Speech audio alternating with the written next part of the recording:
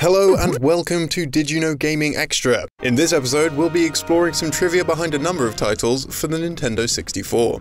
The Nintendo 64 was originally created under the working title of the Ultra 64 as a tribute to several toys manufactured by Nintendo in the late 1960s, such as the Ultra Hand. However, as Konami still held the trademark on the name Ultra Games, Nintendo elected to change the name and logo for their new console. The system was created at a time when Nintendo's competition was particularly fierce, being released a year after Sony's first entry into the console market race with the PlayStation. With that said, the device received rave reviews, despite being criticized for its comparatively slim lineup of titles. One of the more popular titles on the N64 was Star Fox 64. Despite all versions being released within 6 months of each other internationally in 1997, there are still a few regional differences. An obvious change comes with the game being in a different language. However, the PAL version, Lylat Wars, went one step further than simply translating the game into English. It's the only version that features language settings, and the player is even able to set the language to Lylat. This makes all the characters in-game speak gibberish, in reference to the game's predecessor for the Super Nintendo. The Japanese version has different dialogue as well. The Western versions of the game have Fox's teammates yell "No!" when being shot down, whereas the Japanese version has them cry Fox's name. Foxy! This isn't the only change, as the Japanese version's character icons also do not sync up with the character's dialogue, unlike the English versions. Just 3 months after the success of Star Fox 64 and its introduction of the Rumble Pack, Super Mario 64 and Wave Race 64 both received re-releases in July 1997, exclusively in Japan. Both titles were updated with special Shindu Pack Taio editions. The main focus for these releases was to add compatibility with the Rumble Pack. Wave Race's inclusion was vibration that matched the engine of the jet ski and reactions to jumps and waves by jolting the player. In Mario 64, the rumble feature kicks when the player is attacked or being attacked by an enemy. It rumbles with ground pounds, forward dives, and when collecting a red coin or an extra life. The rumble pack also vibrates when stretching Mario's face in the title screen. Wave Race 64 has a few more changes added to the game that weren't present in the original. The announcer's inflection was changed. Wave Race! Wave Race! 2 of the tracks from the soundtrack were remixed, and a ghost was added into the time trial mode in the form of a dolphin. Mario 64 Shindu Edition has quite a few differences, however. It includes changes made for the international release of the game that didn't appear in the original Japanese version, such as voice clips and the ability to press A or B when interacting with NPCs or signs instead of just B. An odd glitch was removed where Mario would receive 99 lives if the coin count went above 999. This bug would break the game and display M25 instead of 99 lives. This version also fixes the backwards long jump oversight present in all previous versions. An Easter egg was even added to the game. If the player presses Z on the title screen, a spiral of screens showing Mario's head will appear. Another more unusual change is that if Mario jumps onto a tree, he will slide round and face the camera instead of facing the direction in which he jumped. Another N64 peripheral that didn't quite garner the same popularity was the biosensor. The biosensor was released by Sata exclusively in Japan and came bundled with Tetris 64. The device was designed to clip onto the player's ear and read their pulse. Initially designed specifically for Tetris 64, the game reacted with the player's pulse. Based on how stressed the player becomes while playing, the block's falling speed will increase or slow down accordingly.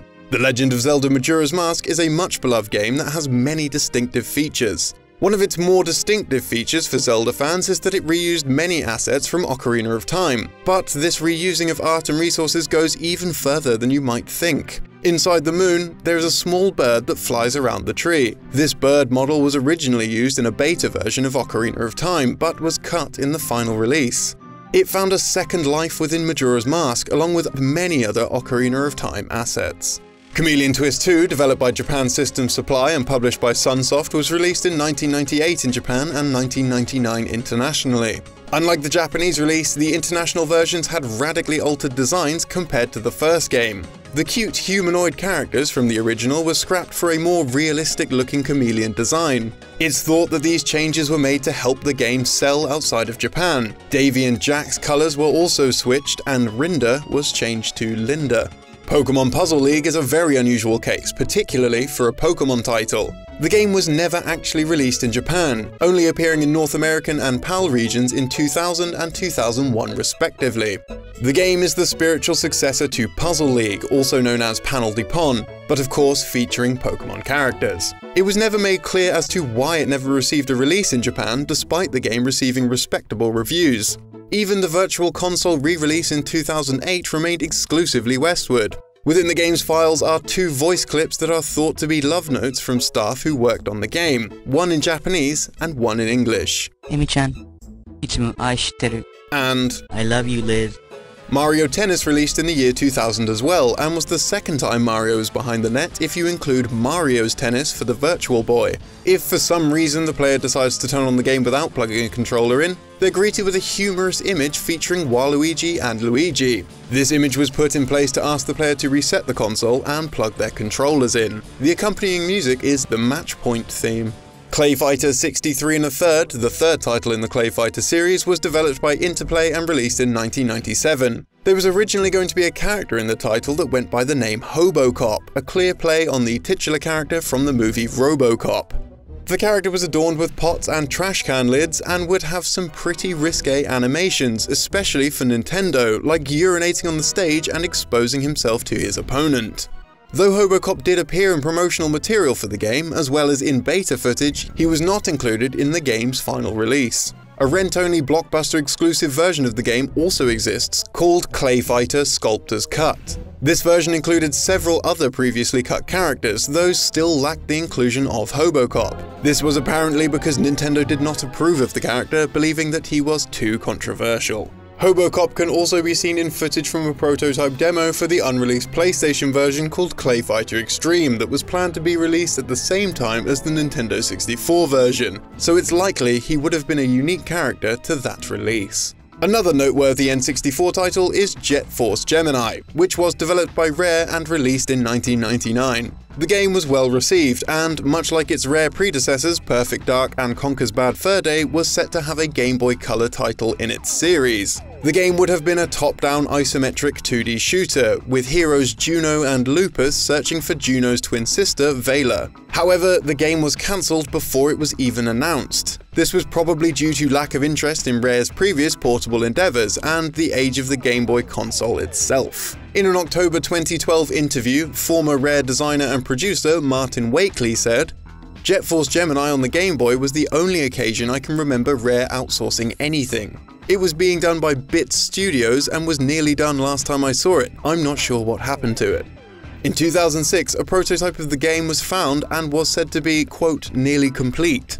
Mr. Pants, Rare's unofficial mascot, makes his appearance in one way or another in every Rare game, and Jet Force Gemini is no exception. After the player collects 300 ant heads, the cheat Pants as Ants is unlocked. When active, all the blue ants in the game are replaced with Mr. Pants. He is also drawn on one of the walls in the Torfret Castle level. And now it's time for this episode's random piece of trivia. Today we'll be looking at Atlus's Xbox exclusive Shin Megami Tensei 9. 2 demons that were originally planned to appear in the game were scrapped before its final release: Megami Izanami and Fiend Tokisada. Both characters had artwork created for them by Kazuma Kaneko, however, it was unfortunately put aside. The characters would eventually make their way into the franchise, however. Tokisada would go on to appear in Shin Megami Tensei Imagine and Shin Megami Tensei 4 as an ally as well as a boss. Izanami finally made their debut in Shin Megami Tensei 4 and plays a large role in Persona 4. However, their design does differ from the original artwork.